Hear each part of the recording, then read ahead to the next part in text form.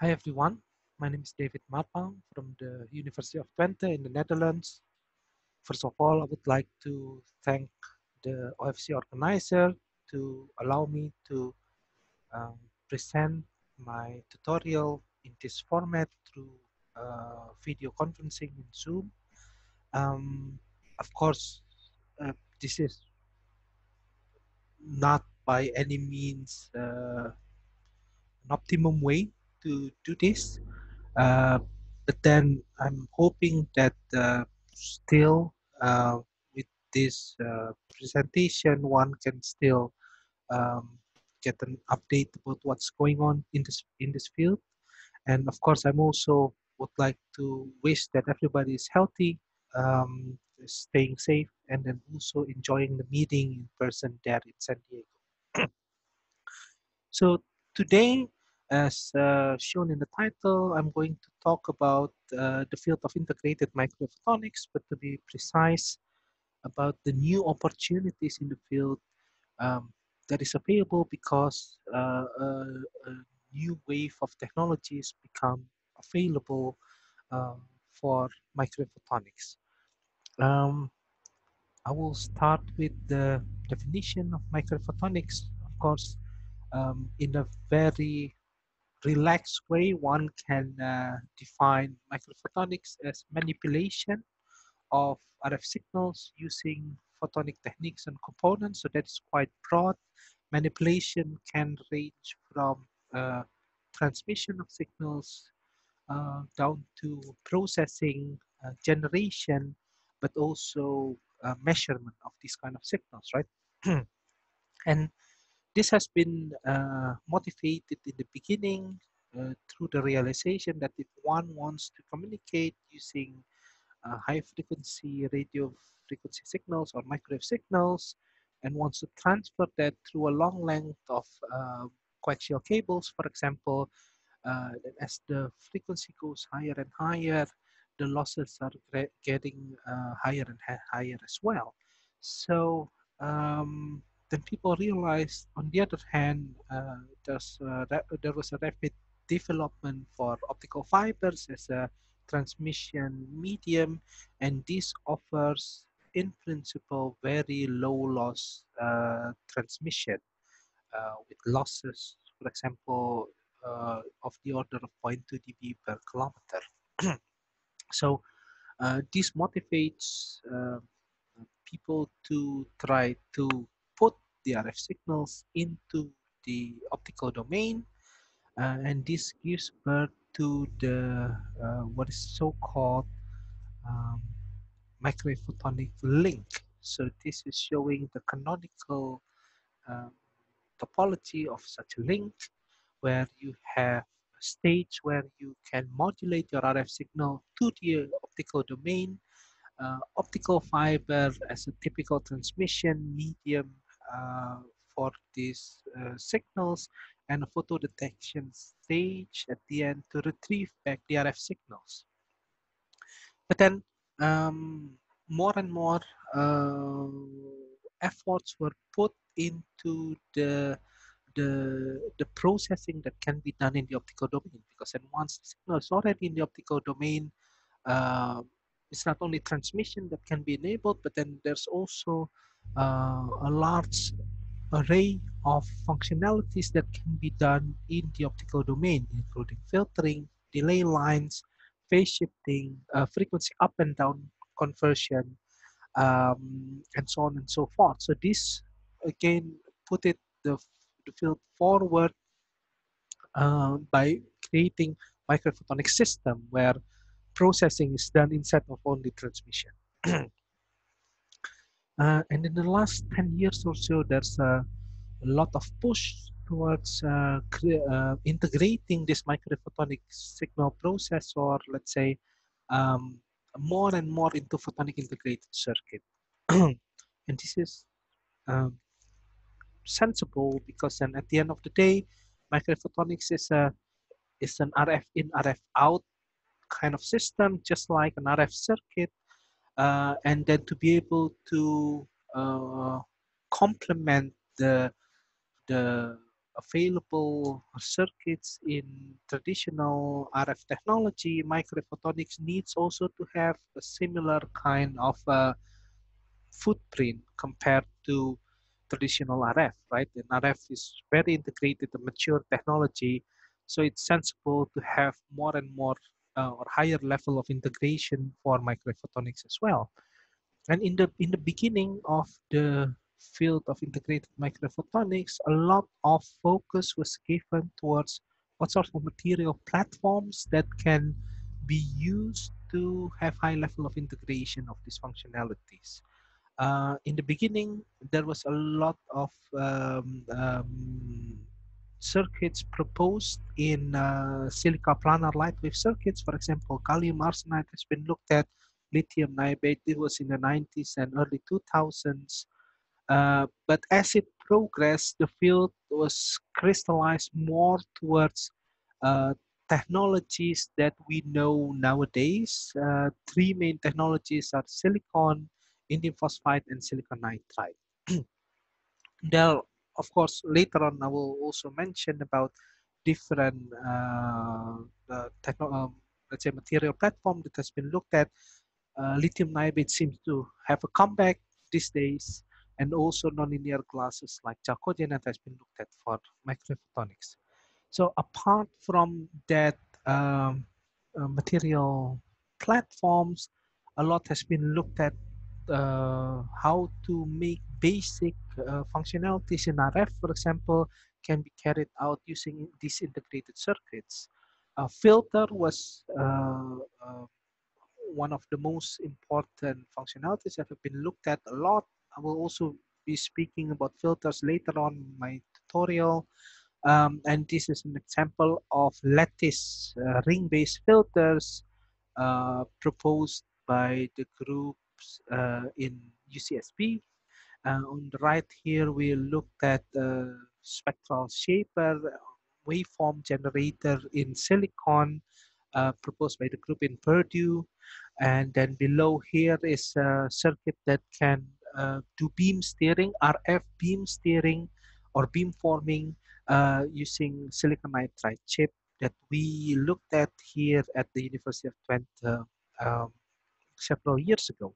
So these are the basic functionalities that form the bulk of the work in microphotonics in the early years.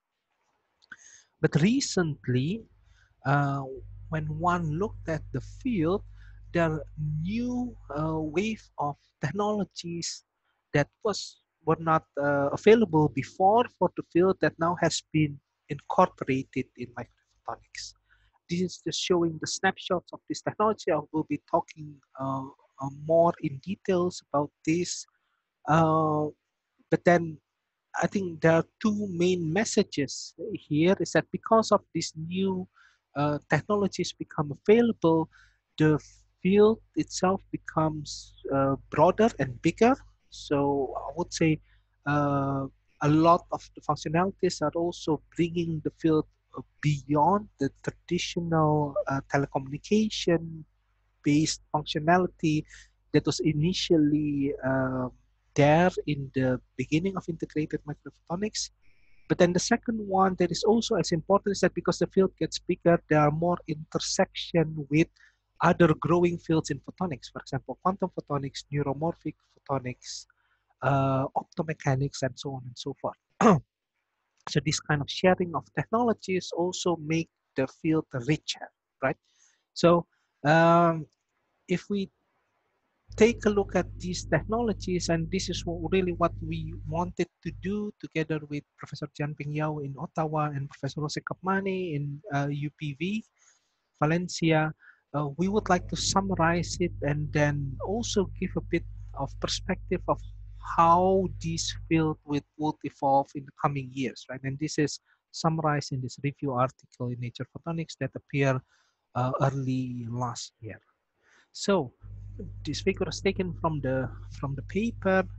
Um, what are these new technologies? If we take a look at the sources, for example, micro resonator based frequency combs nowadays have been used in microphotonic systems. And these can be a game-changing technology because then it provides really uh, stable, well-defined frequencies, multiple frequencies that can be of low noise. And this is very important for microwave signal generation, for example, or also for multiple um, sources for multi-tap filtering, for example.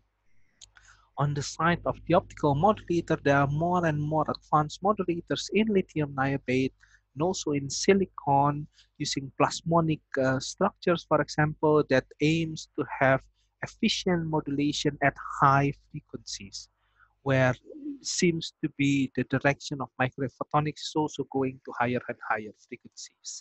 If you take a look at the kind of functionality that can be chosen, for example, filtering.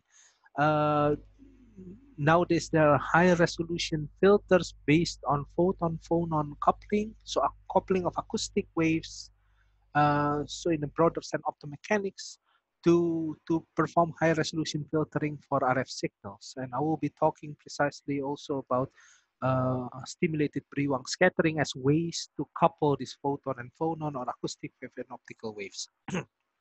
And there's also a paradigm of looking at the whole microwave photonic circuit to as a programmable processor. So this is inspired by electronics, where you can make a kind of generic circuit. It's not application specific, but it's also um, reprogrammable, and you use software to access different functionalities at the different parts of the chips.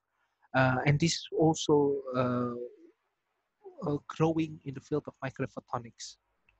And many of these are enabled by the fact that now through integration techniques, we can make multiple materials go together on our chip to do different functionalities. For example, integration of 3,5 with silicon, lithium niobate with silicon, 3,5 silicon nitride, for example, and so on and so forth. So advancement in lithography, in integration techniques also push forward some of these functionalities.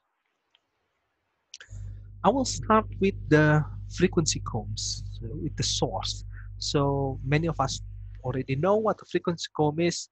Um, but for the purpose of microphotonics, it's interesting to look at the spectrum and then the fact that there are uh, uh, sources of multiple oscillation at different wavelengths, where the stability between these two, between the teeth of the frequency comb is very stable.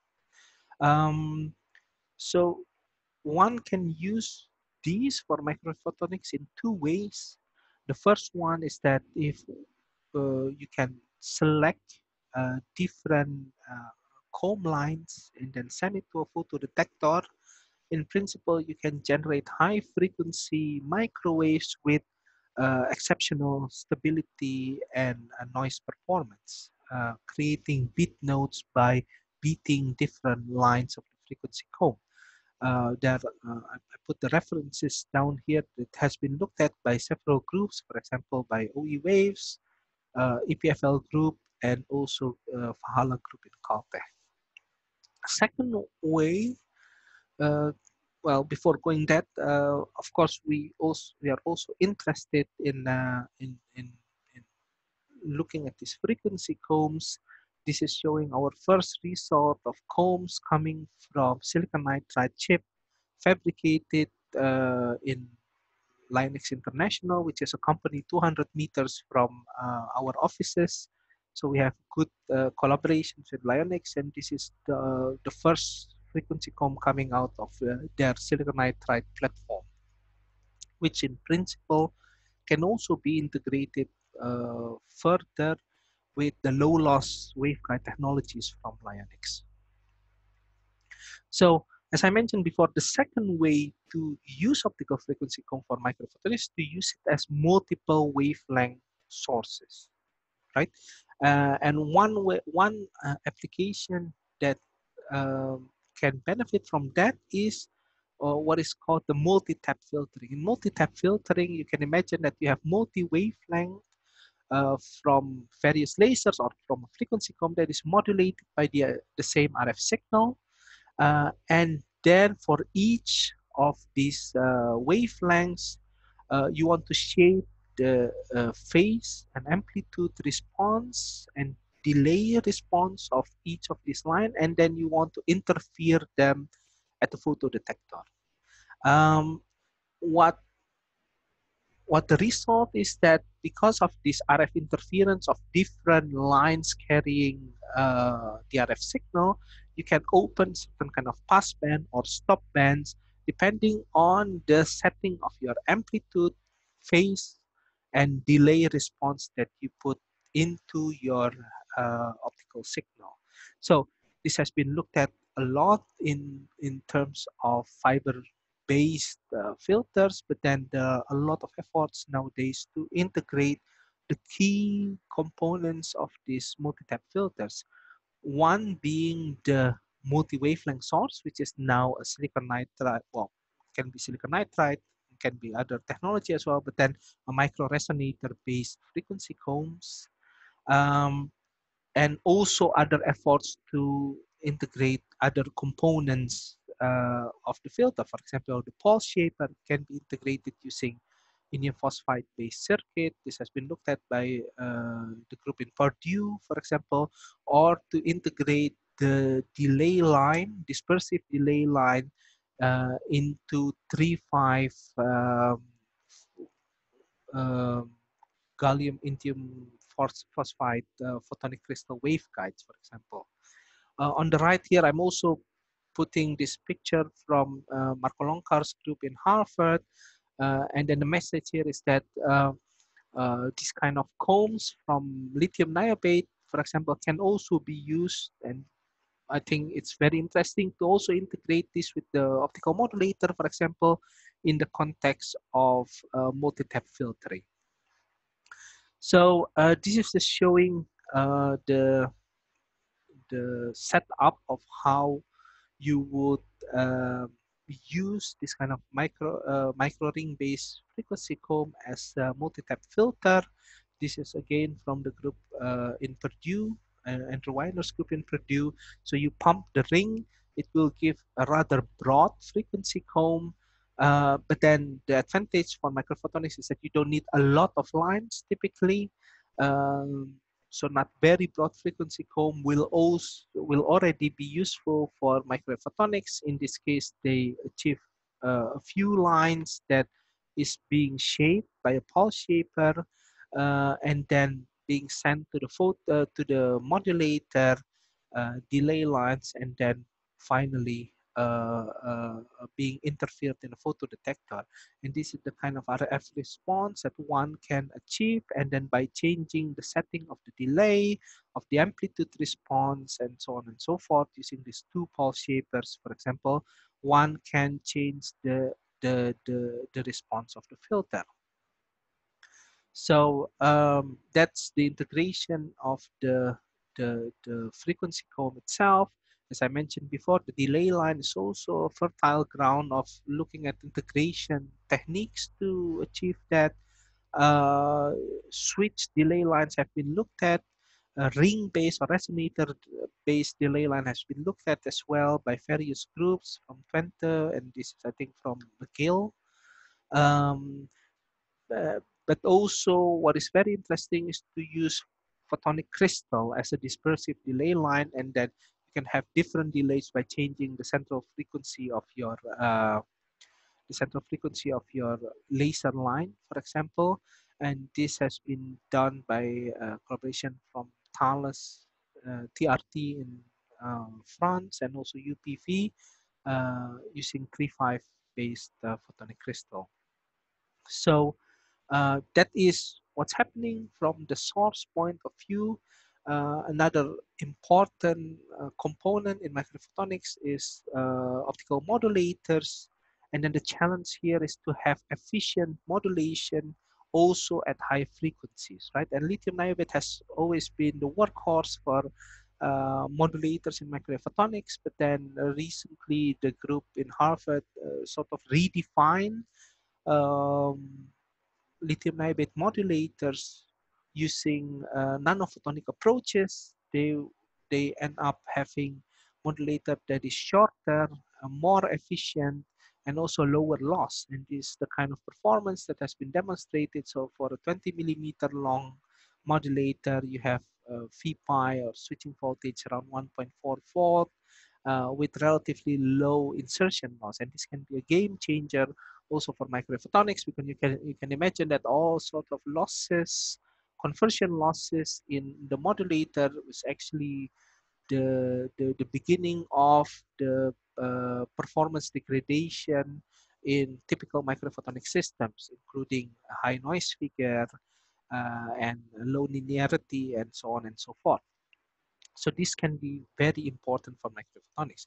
On the other hand, some groups are looking at how to achieve efficient modulation at high frequencies, in this case around 500 gigahertz, and you need a different kind of technology for that. You need really short modulator, really low capacitance, high bandwidth, and this can be achieved using plasmonic modulators where optical field is transformed through some sort of tapers to plasmonic modes, let's say, uh, where in the slot of this plasmonic modulator material, Focus effect, let's say, has been deposited, and then you have very efficient modulator and low uh, capacitance such that you can achieve high frequency modulation. So these are new breed of modulators that will make a difference in the future of integrated microphotonics. I mentioned about the shift of paradigm in terms of programmability for microphotonics. This was actually inspired by two fields. Let's say the first one, of course, in electronics, you have mature technologies and you have field programmable gate arrays, FPGAs, where you have circuits that can be activated for different kind of purposes through software. To some extent, that is also available in uh, optics through programmable optical signal processor, like, for example, the one that is commercially available here, the wave shaper from Finisar, LCOS based technology, where you can impart phase shift and amplitude response for different spectral slice of your information signal. To be able to achieve that in a photonic chip can be challenging, but then that is the way forward, where you can imagine that one will fabricate a generic design photonic chip where functionalities can be imparted only through software programming, right? So a single chip can do multiple functions or cascade of functions only through software uh, uh, reconfiguration. So how to do that? Um, well, there are many publications or many resources have been proposing this and looking at this from the fundamental point of view, but also from the fabrication point of view. So this is quite a burgeoning field. One way to do it in the context of microphotonics is to use lattice of tunable element. In this case, the tunable element is chosen to be Massender interferometer, and this is a result. This was a result from collaboration from our group here in Twente with the group of Arthur Lowry in Monash in Australia. But then the idea here is that if you arrange in lattice configuration this tunable unit, you can mimic different kind of circuit topology just by programming and then letting light go to different paths, right? They have demonstrated various functionalities, for example, filtering from a ad-drop ring resonator or all-pass ring resonator and cascade of resonators in this paper. So the concept was taken to a different level by the group of Jose Capmani in Valencia, where they optimized the kind of topology um, of this tunable unit. So instead of being arranged in a square lattice, they choose hexagonal mesh, and through calculation they can prove that this is the optimum way to have reduced area of the processor, but then still a high level of functionality. Experimentally, this was replicated in silicon, and they demonstrated more than 20 functionalities using this silicon chip with the applications beyond MWP and also creating gates for integrated quantum photonics, for example. And this is also what I have been pointing out in the beginning of my tutorial, that because of sharing of this kind of technology and capability, microphotonics intersects with other growing field, in this case quantum photonics. For example, this is um, the kind of chip topology that was published by the group of Dirk England and Marin Sojicic and MIT, where they use it for reconfigurable integrated quantum photonics, but also for neuromorphic photonics.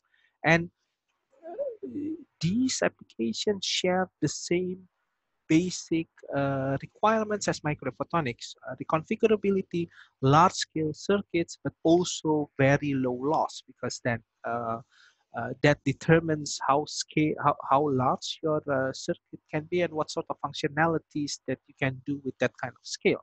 So I think more and more parallel will be found between the integrated microphotonics and these two growing fields. Okay, I've touched upon optomechanics in the beginning of my presentation, and really the context of that is related to microphotonic filtering. So microphotonic filtering is one of the key functionality that has been looked at a lot, because then there's a lot of front ends topology that needs filtering, tunable filtering, reconfigurable filtering with different frequencies, and etc. So this is topology of a microphotonic filter. You need to have a kind of modulator, and then you use an optical filter in between, and you try to down convert what you have in the optical filtering uh, to the RF domain using optical detector or receiver, right? And it has a lot of merits, microphotonic filters, because then it's so reconfigurable. It has immunity to EMI. Um, then and yeah, reconfigurability is a big plus in this case. But then there is a problem that sometimes is overlooked in the field, and this is related to the signal density, the different signal density between RF and photonics. Let me explain this. So the information that is being processed by a microphotonic filter is of RF nature, meaning that the density of signal is typically specific to RF information.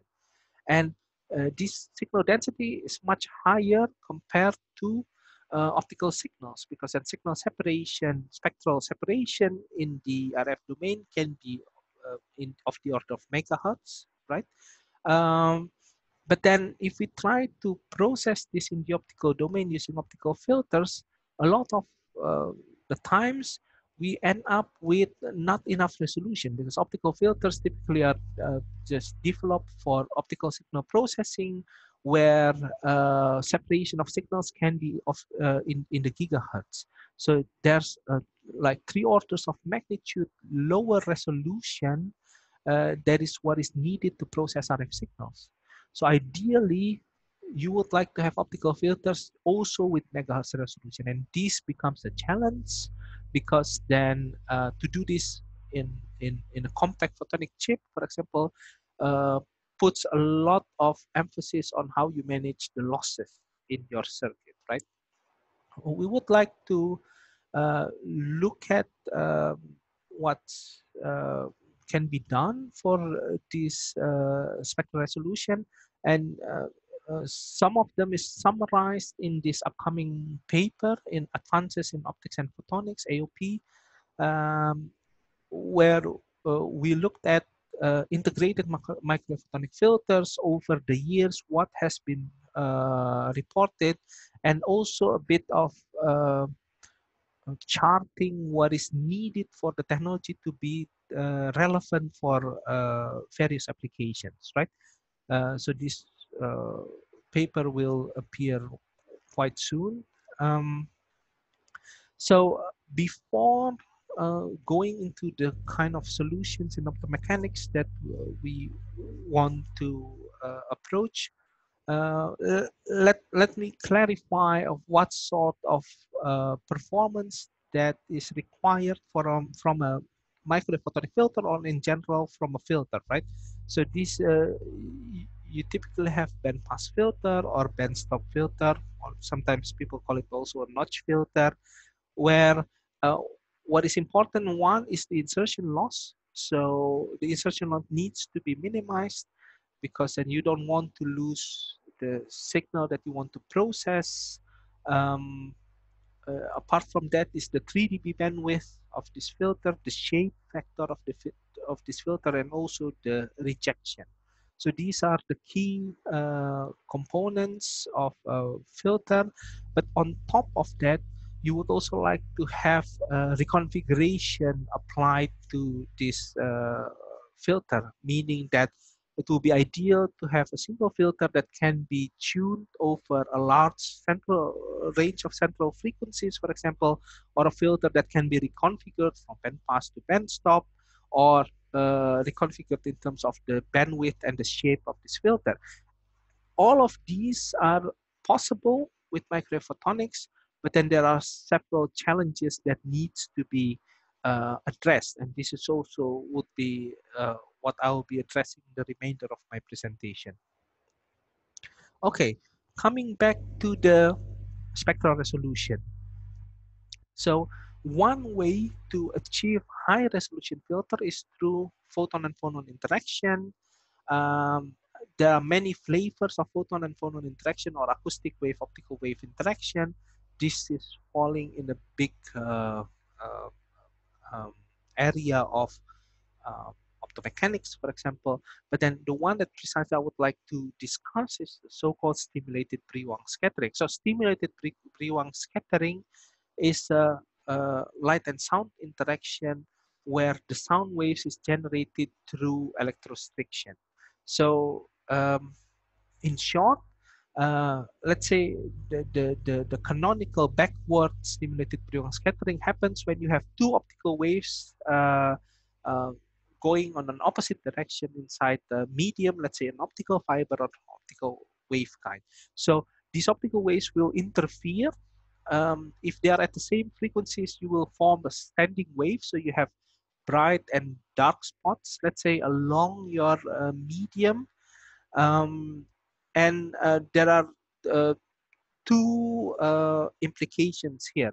The first is that because of gradient force, um, the transition between the bright and the dark spots induces forces, and this is through electrorestriction. It induces compression through the material, right? That's first half of the stimulated Brewang scattering mechanism.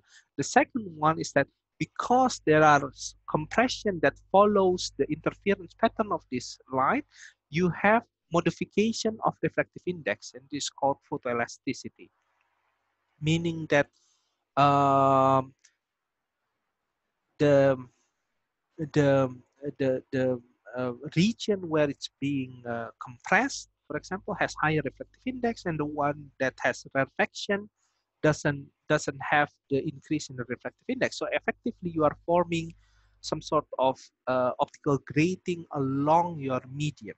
So everything becomes resonant, and everything becomes more interesting, let's say, when you start to detune the frequencies of the two optical waves, where you have a pattern that is not a standing wave anymore, but then also moves, and they move with the speed of sound in the material.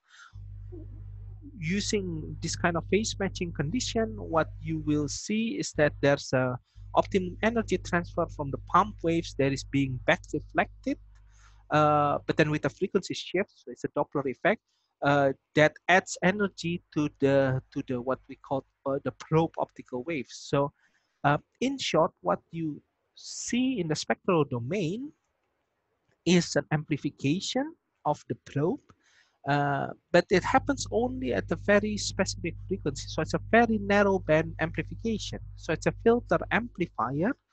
And if you measure the width of this filter, it's typically in the tens of megahertz. And this is dictated by the phonon lifetime, or the lifetime of the acoustic wave inside the material.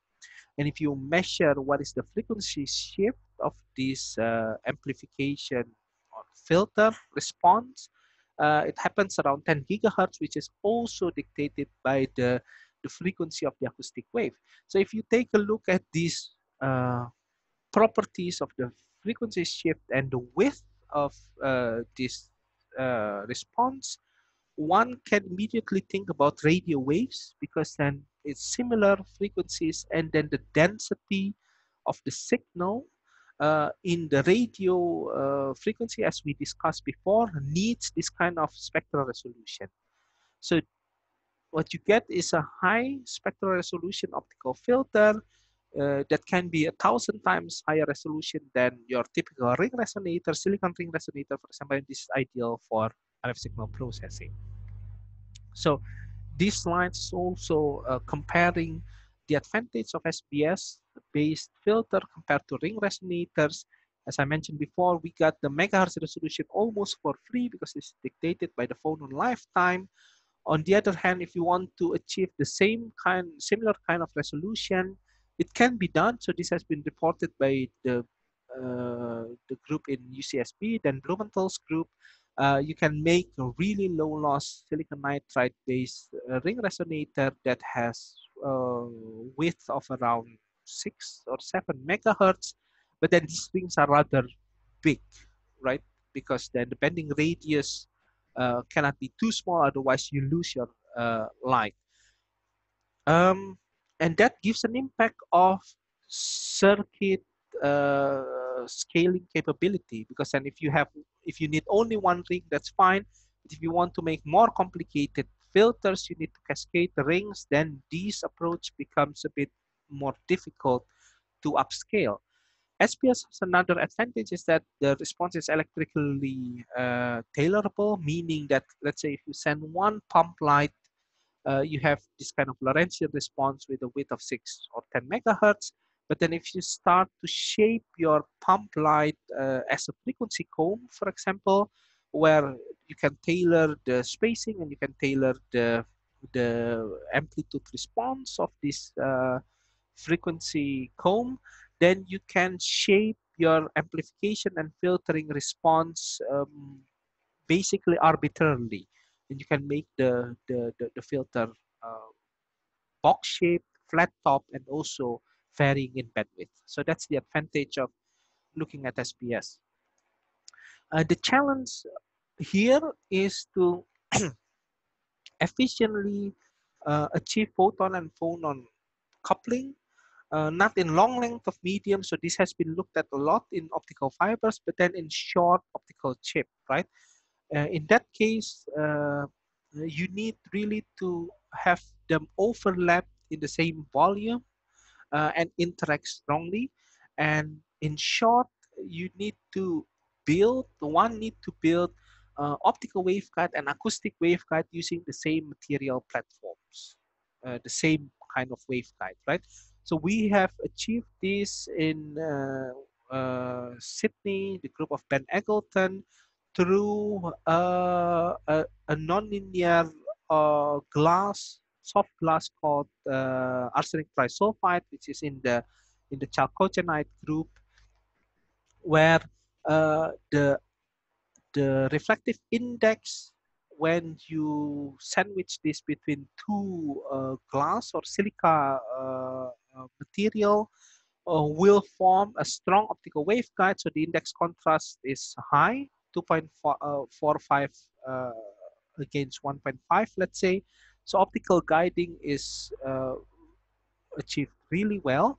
But then the nice thing is that also the chalcogen is quite a soft material.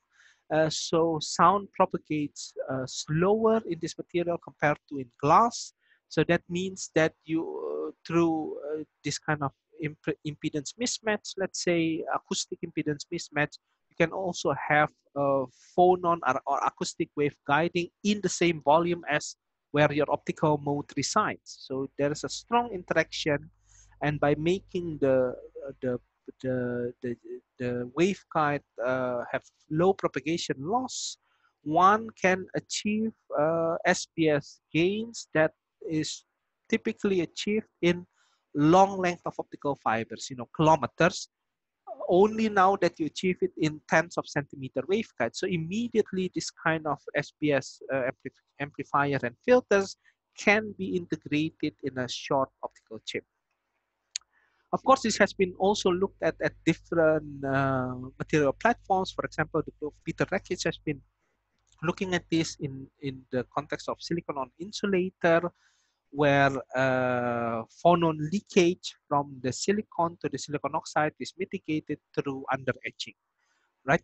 Uh, the group in Sydney looked at integration differently, in a sense that, uh, let's say that one wants to build a silicon on insulator based photonic circuit that eventually can have high-end SPS amplification. One can think of an SOI wafer or an SOI, yeah, SOI wafer, where there's an opening edge in the silicon, and the idea is that to activate locally through hybrid integration, SPS amplification only in one part of the circuit. So this can be done by having this opening and then deposit arsenic trisulfide, lithography and etching, such that one can make a waveguide or ring resonator that is SPS active only in that part of the circuit, and then the rest of the circuit can uh, um, perform other functionalities that complements the SPS. So this is just showing a photograph of the transition from the silicon to the arsenic trisulfide layer. So um, this kind of phonon based filtering has been uh, looked at to have high resolution filtering. This is, for example, a notch filter with resolution tailorable from 30 to 80 megahertz. And this is a bandpass filter. This is from a group of Oscar Painter in Caltech, where they looked at phononic crystal cavities, where a response due to the acoustic wave transfer between this cavity constitute a bandpass filter with very narrow passband, around 17 kilohertz, right? So again, the incorporation of phonons and acoustic wave allows one to access this kind of regime of filtering that was not possible before. So a bit more about optical filter um, and microwave photonic filter. Sometimes people just focus on what you can synthesize as an optical response, for example, using ring resonator or SPS. But then what is important is also that microwave photonic filter can be tailored really well when you know how you're tailoring your modulated signal. So this is just showing two examples of very simple uh, tailoring of the modulated signal, where one synthesized rather than dual sideband modulation. This is a single sideband modulation. And when the sideband is being processed by these optical responses or optical filtering, you have one-to-one relation between what you get in the optical domain and what you get in the RF domain. So for one-to-one mapping, a single sideband is the best way to do that, right? But sometimes you don't want to have one-to-one mapping because you want to enhance the performance of your filter, a microphotonic filter, as compared to your optical filter.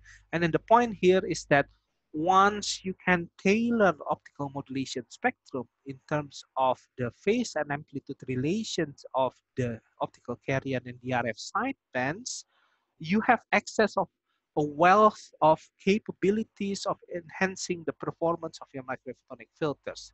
So optical modulation will determine the type of filtering that you can do, the rejection of your filter, the insertion loss of your filter, and eventually the noise figure of your filter. So it's very important to be able to control the phase and amplitude relation between these modulated components.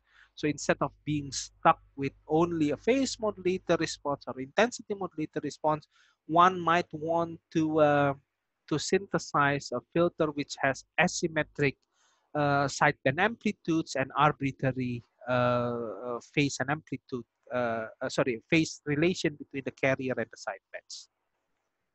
So an example, again, if for example, if you want to make a notch filter uh, using a single sideband modulation, you will get the filter response in the optical domain really mapped to the RF domain, and that is the simplest way to do that.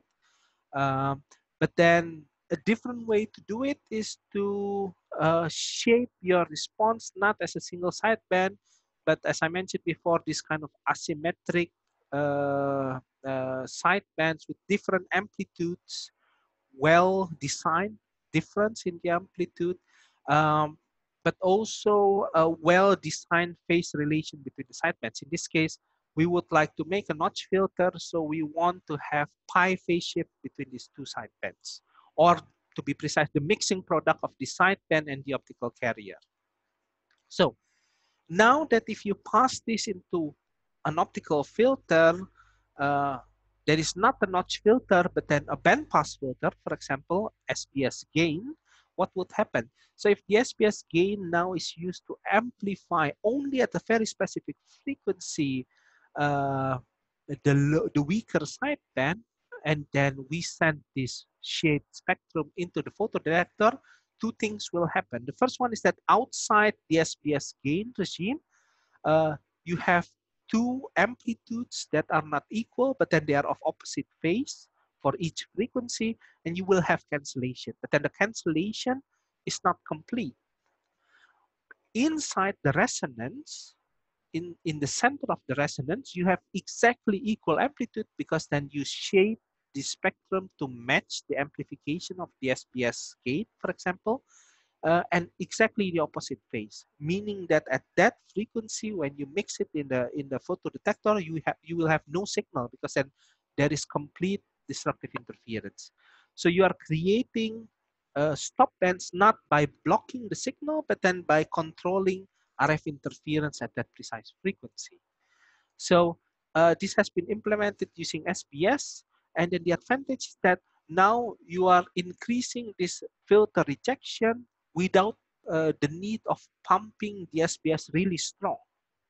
And the impact is that now you have low power chip-based SBS filter, notch filter, that has high rejection, higher spectral resolution because it's a phonon-based filter, for example, but then also still the advantage of tailoring this modulation, center of frequency over tens of gigahertz.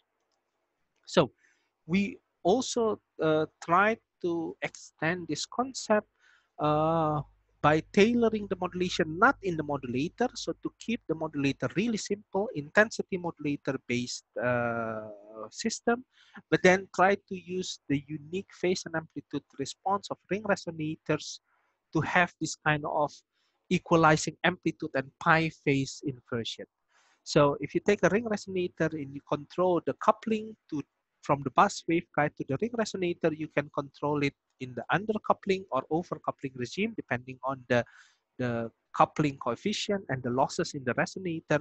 In the undercoupling regime, um, uh, and the overcoupling regime, if one compares the magnitude response, there is a difference, but then it's not that stark difference. So you can control it such that they have the same rejection. For example, in this case, it's around 5 dB, but then the phase is very different. In the phase response of an undercoupled ring is centered around zero phase change, let's say, and then the phase change is small compared to the overcoupling regime. The overcoupling regime, you have a phase inversion that goes from 0 to 2 pi, let's say, and then in the middle you have pi phase inversion. So if you now send two intensity modulated sidebands going to two ring resonator, one is processed with the overcoupling and the other with the undercoupling, you send this to a photodetector. At the center of resonance, they will uh, completely cancel. So you open again a high rejection filter, but now with a simple modulator. What is the impact? A simple intensity modulator, one can achieve noise figure enhancement through low biasing. So the idea here is that the chip, the resonator will take care of this pi phase inversion, and then you can freely use your intensity modulator to do low biasing. So the aim here is to have an all optimized filter where the pass band is strong, the rejection is high, the resolution is high, but then also noise figure is improved, because then low biasing typically leads to noise figure reduction. So this is the kind of results that we've been demonstrating. So over 12 gigahertz range, you have a filter that has gain in the pass band, that has relatively low noise figure of around 15 dB, and then also a high spurious-free dynamic range. And now you can start to do filtering where you have uh, low power desired signal compared to a high or strong interferer. You put that into your filter, and what you get is that the signal has amplification, so you have 2 dB gain, but then the interference is being rejected almost by 50 dB. So this is the kind of filter. If you go back to the picture that I presented before, an idealized filter will have a strong passband, high rejection, high resolution, and then also high, low noise figure in the passband. And this is something that we want to push using this kind of results. So the final notes in the two slides that I have is the integration. So you have SBS-based filter, you have ring-based processing. Right now they are separate. It's important to be able to combine them because then each have their own merit. And this is the first step where this is from the group of Ben Eggleton in Sydney, where they built an arsenic trisulfide or chalcogenide circuit where you interface a ring resonator with SBS waveguide. And then the idea is that you have both the phase inversion based on ring resonator and also the high resolution based on SBS waveguide. And this is the kind of filtering response that they can demonstrate. But of course, there's still a mismatch between the resolution of the SBS and the ring resonator, and this can be improved by having lower loss in the resonator. Here in Twente, we also would like to have higher level of integration where you have integrated Brewang processor, where you can interface detector, tunable ring resonators, optical frequency comb source, and modulator, and the SBS medium inside a single chip, let's say.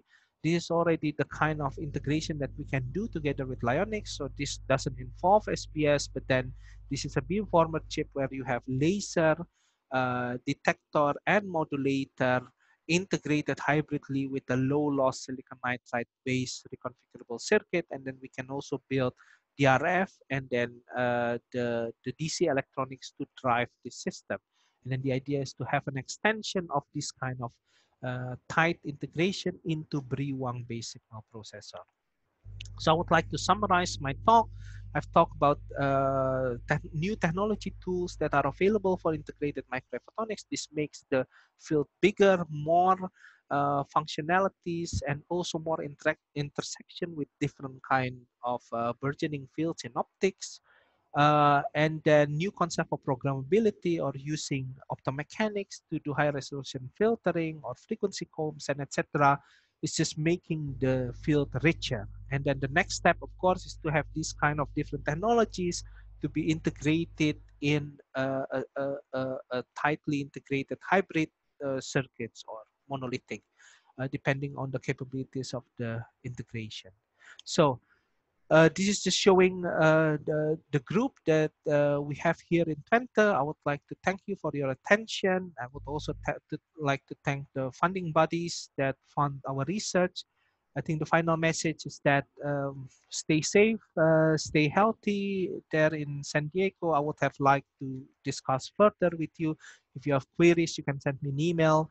But then I hope that this presentation gives a perspective about what is happening right now in the field of integrated microphotonics. Thank you very much.